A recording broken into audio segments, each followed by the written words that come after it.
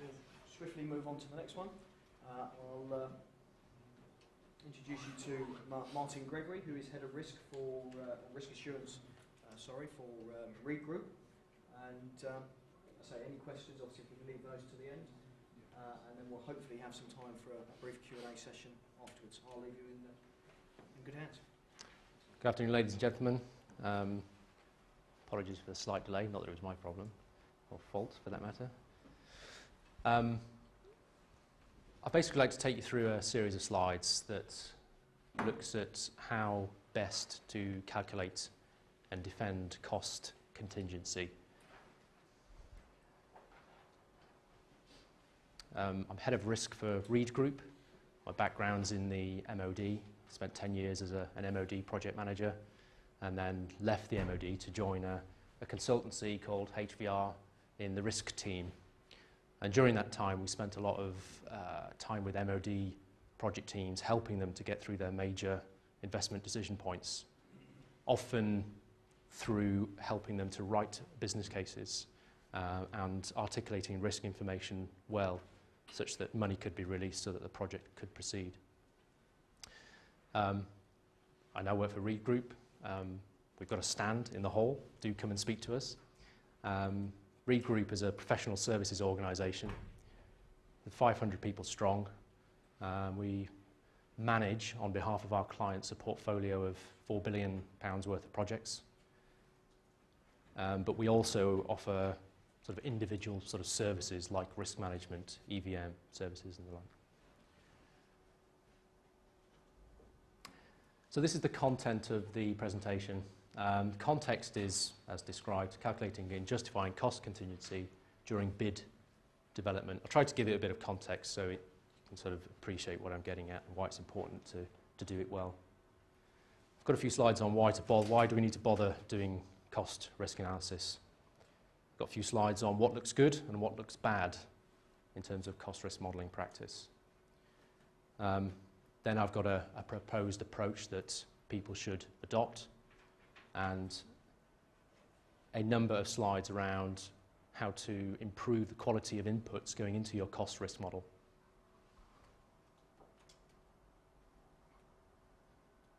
So why bother? Now these are the typical questions that are raised at a bid review point. Can we win the work? Can we deliver it? And will we make a profit? Now, unfortunately, enthusiastic bid team, they will always answer yes. Often we have little time to write bids, and invariably people just want to get it out of the door. And unfortunately, little time is often spent looking at how the project may threaten your organisation and how the project could have a significant financial impact.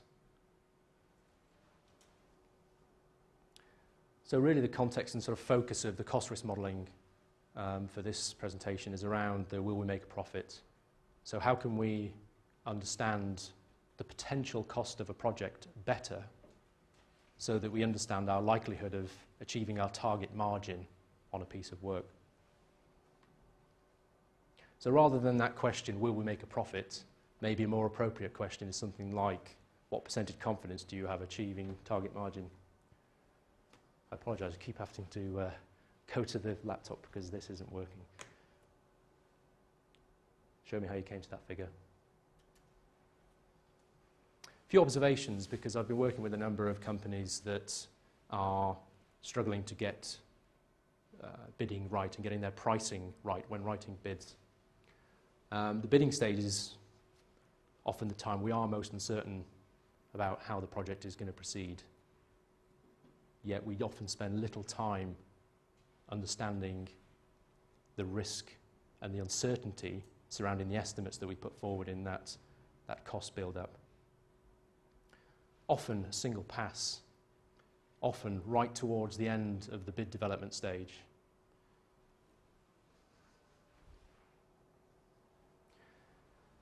And quite commonly, and it depends on who your client base is to some degree,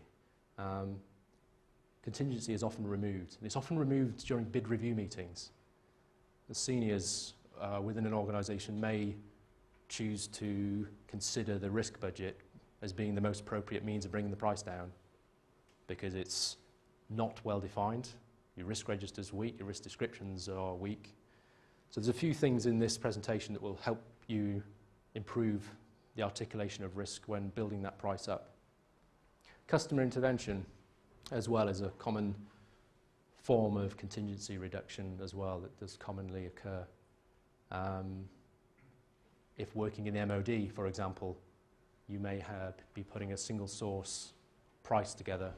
The MOD will then investigate that price in detail, and if you can't justify why a certain risk in your risk register has a certain impact, it's very easy to take it away and bring the price down. I've seen instances where risks that are owned by the MOD are included in risk registers that go forward as in a bid to the MOD.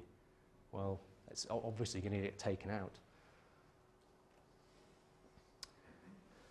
So a few pointers there in terms of a key to defending your contingency allocation within a price. There are many factors, but here are a few that are quite valuable. High quality risk descriptions, by their very nature, will result in better quality risk estimates. Commonly, we don't devote a huge amount of time to getting our risk descriptions well. But if we are to estimate the impact of a risk better, we need to be able to understand what the risk is and how the potential sources of uncertainty surrounding that risk could combine to influence the overarching impact. A well thought out and logical cost risk model, and I'll explain to some degree how we can do that, and a clear understanding of risk ownership. We're all really good at estimating cost, aren't we? But there are many historical examples of where projects have an estimate carried out at the onset, and it results, well, that speaks for itself, from 28 million to 150 million. There are all reasons behind that, but someone was asked to put an estimate together for the cost of putting a bridge across the Humber, and many examples. Jubilee line as well. Being complacent. This is a commonly seen attitude amongst organisations. Risk budget, we just add 10% to the base cost, and management reserve, that's just another 5%. Well, that particular company lost a lot of money on a single project, and if you consider the price of the project as it was submitted, that is a very large percentage loss.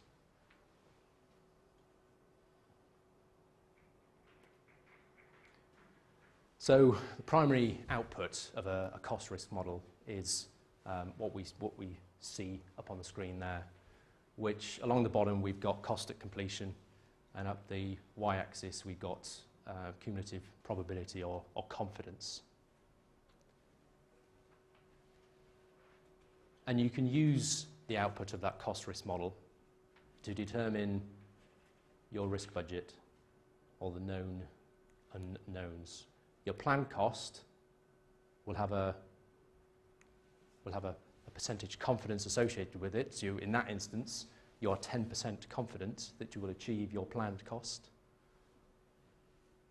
And the risk budget in that instance, which is a commonly used figure, at 80% confidence, the risk budget will be allocated based on what that cost is there. So in effect, the difference between there and there is the risk budget. And obviously you can see, actually an important point here actually is that you can't use cost risk modelling for the purpose of defining management reserve. Management reserve is traditionally added to the planned cost and risk budget based on a number of environmental factors, such as the risk appetite for that particular organisation, or the fact that it has bid recently on a whole series of projects and has put in a healthy management reserve, And in this instance, they're more keen to win the work, so they might bring and reduce that management reserve. So what does it take to get cost risk modelling right? And very crudely, and I will go into more detail of good practice. You've got to know what a bad cost risk model looks like, and there are many examples that are commonly carried out that are not good ways of carrying out cost risk analysis, and I'll show you a few. You've got to know what good looks like as well. Goes without saying, hopefully. Obviously, the key point really is you need to follow some kind of structured and logical approach to development of a cost risk model. And you've got to get the structure of the model correct. You need to have a good understanding of the risk information that goes into there as well. Now, by risk, I mean the risk events that could affect the program and the uncertainty surrounding each individual line item in that cost risk model as well. And importantly, when it comes to defending your cost risk model as well, justification as well. Why have you included a worst case estimate for a particular cost element at £15 million, say? Why wasn't it £20 million? You need to be able to provide evidence to justify every single entry in your cost risk model. Next series of slides are just around common sort of bad practice. Bad practice is a bit too harsh, but things that are commonly carried out which don't aid good quality risk modelling. This is maybe something up here, too many risks, too many data fields. It's more commonly seen when a project's up and running, but I have seen it when bid prices are being put together as well.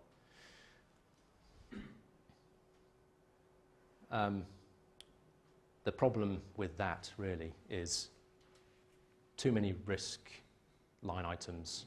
You're therefore watering down the confidence that you have in every single estimate, particularly in an instance where you're putting a bid together and you've got limited time to put that bid together. So having massive risk registers are just basically unmanageable and don't really aid cost risk modelling.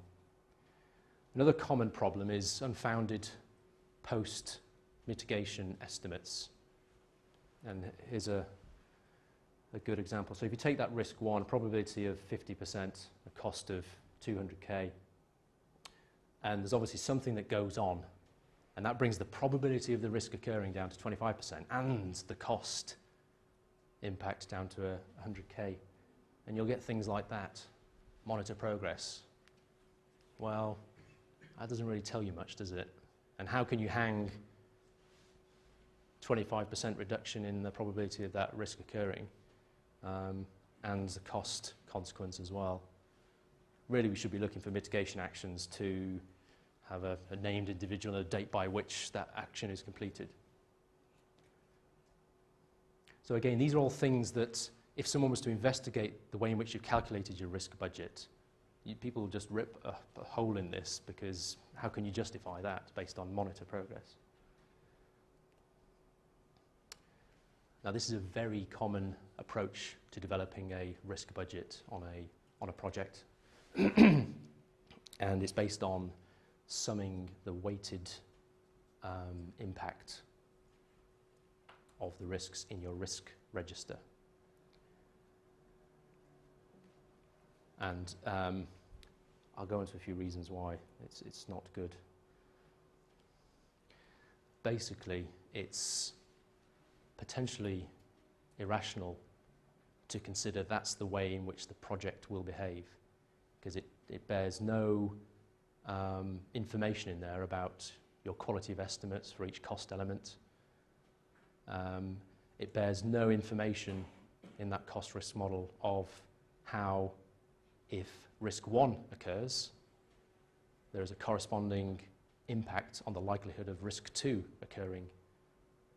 You haven't captured in there a real life scenario. It's not replicable, it's not representative as to how the project would behave.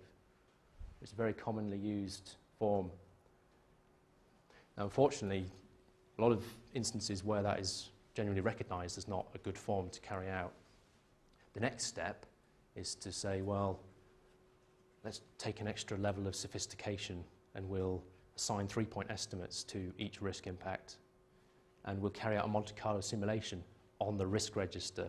The key thing there, it's on the risk register. It's not really a full-blown cost risk model. And for the same reasons as articulated just now, assumes each risk is as a discrete event, often fails to take account of correlation between components, the likelihood of risk X having an influence on risk T should it occur.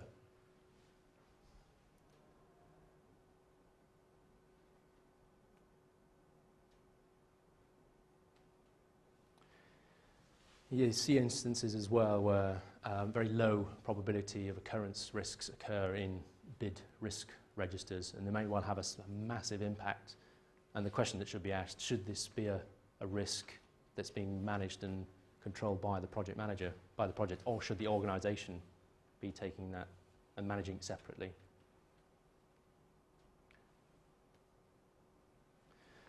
There's a certain instances as well of sort of entryism, where sort of almost like a false picture can be presented within a risk register, where, or another sort of series of bad examples here, I guess, risks owned by the customers being included in the risk register.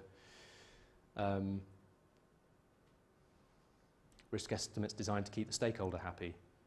So it's a risk register that's sort of disingenuous. It's put together purely for the purpose of achieving the win. And that doesn't help you down line because you haven't got your risk budget, the necessary risk budget in place. So what does good look like? There's no single answer to that, but there's a number of things that need to be included. You need to include the whole cost from the whole scope of the project. The way in which the cost risk model is created has to replicate how the project will behave. You've got to try and avoid duplication, which can easily be incorporated if you've got uncertainty around each cost line item and risks, events included in your cost risk model as well.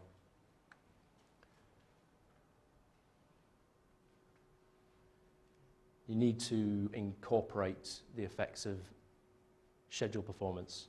So in addition or an input to the cost risk modelling process is a schedule risk analysis.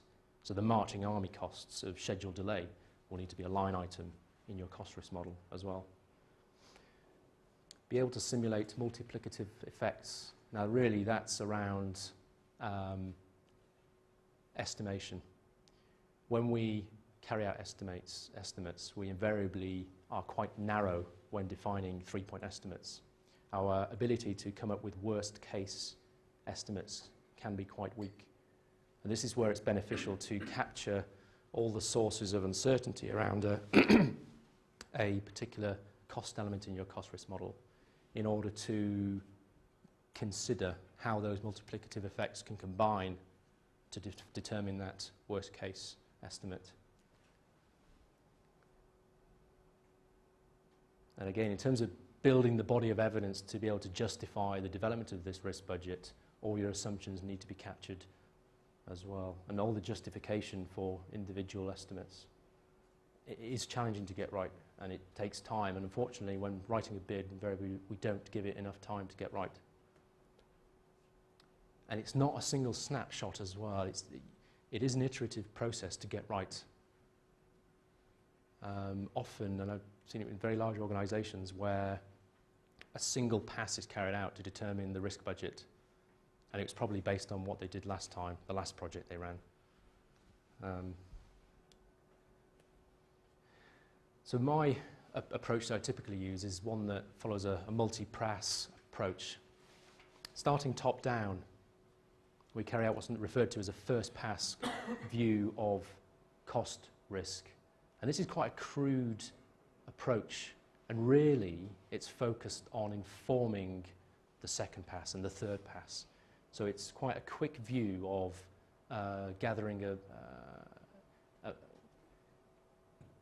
a view of the potential cost of a project or a program. And as I said, supports the design of the risk model. And it adds up the various cost components within the project. And it basically adds up the worst case estimates and the best case estimates. So rather than having to produce 3-point estimates, it's based on producing 2-point estimates for every cost element within the program. I've got an example that will take you through to sort of explain what I'm getting at there.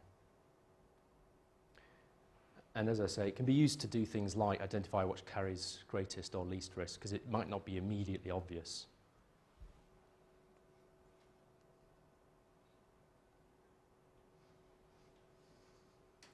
And again, in terms of informing the model and capturing information in terms of how the project could behave, it can be used to capture instances where costs should correlate to one another. The next step, the second pass, is more detailed. And as it says there, it's informed from your first pass. At this point, you're starting to try and build more structure to your model in order to make sure that it is rational, that it reflects how the project is going to behave. It needs to include costs that can easily just be added together. For every single line item in that cost model, you need to include the estimation uncertainty